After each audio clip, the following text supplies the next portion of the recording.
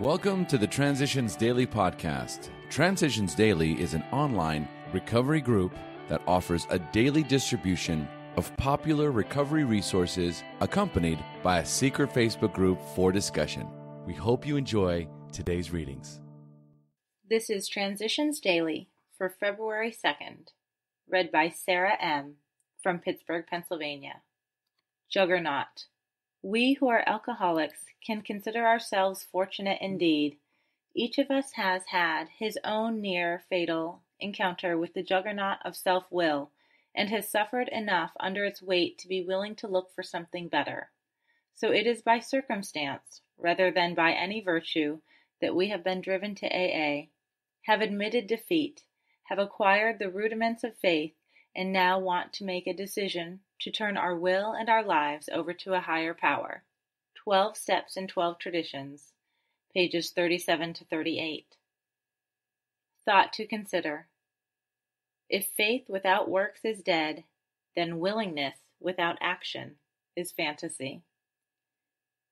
AA acronyms.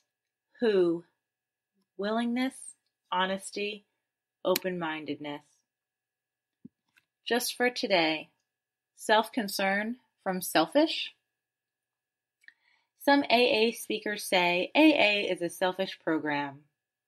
The word selfish ordinarily implies that one is acquisitive, demanding, and thoughtless of the welfare of others. Of course, the AA way of life does not at all imply such undesirable traits. If we cannot or will not achieve sobriety, then we have become truly lost, right in the here and now. Therefore, our own recovery and spiritual growth have to come first, a right and necessary kind of self-concern. As Bill sees it, page 81. Daily Reflections. Rescued by Surrendering. Characteristic of the so-called typical alcoholic is a narcissistic, egocentric core, dominated by feelings of omnipotence, intent on maintaining at all costs its inner integrity. Inwardly, the alcoholic brooks no control from man or God. He, the alcoholic, is and must be the master of his destiny. He will fight to the end to preserve that position. From AA Comes of Age, page 311.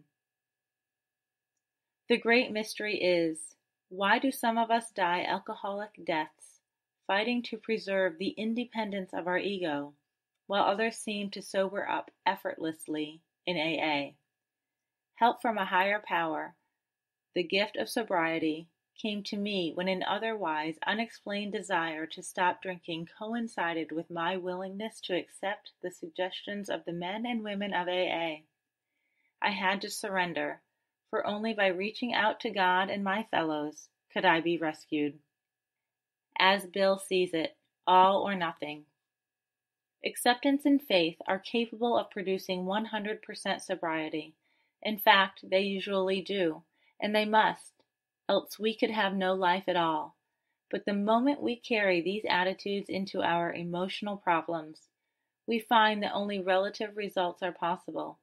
Nobody can, for example, become completely free from anger, fear, and pride. Hence, in this life we shall attain nothing like perfect humility and love, so we shall have to settle, respecting most of our problems, for a very gradual progress, punctuated sometimes by very heavy setbacks. Our old-time attitude of all or nothing will have to be abandoned. From the Grapevine, March 1962. Big Book Quote. The alcoholic may find it hard to reestablish friendly relations with his children. Their young minds were impressionable while he was drinking. Without saying so, they may cordially hate him for what he has done to them and to their mother. The children are sometimes dominated by a pathetic hardness and cynicism. They cannot seem to forgive and forget. This may hang on for months, long after their mother has accepted Dad's new way of living and thinking. In time, they will see he is a new man, and in their own way, they will let him know it. From Alcoholics Anonymous, The Family Afterward, page 134. 24 hours a day, AA thought for the day. We got a kick out of the first few drinks, before we got stupefied by alcohol. For a while, the world seemed to look brighter. But how about the letdown, the terrible depression that comes the morning after? In AA, we get a real kick, not a false feeling of exhilaration, but a real feeling of satisfaction with ourselves, self-respect, and a feeling of friendliness toward the world. We got a sort of pleasure from drinking. For a while we thought we were happy, but it's only an illusion. The hangover the next day is the opposite of pleasure. In AA, am I getting real pleasure and serenity and peace? Meditation for the day. I will practice love because lack of love will block the way.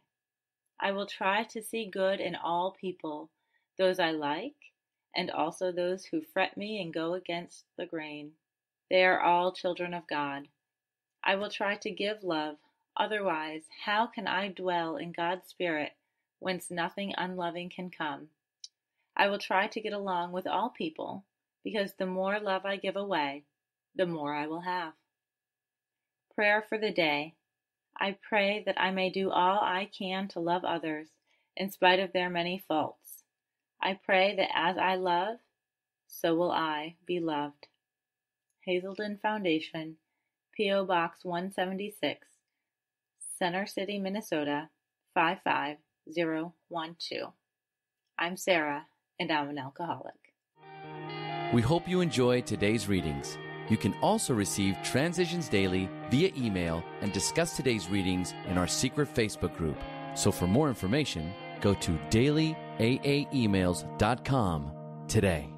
Other than the 24 hours a day reading, unless otherwise specified, all quotes copyright Alcoholics Anonymous World Services, Inc., 1952, 1957, 1967, 1973, 1975, 1976, 1980, 1981, 1984, 1985, 1988, 1990, or 2001.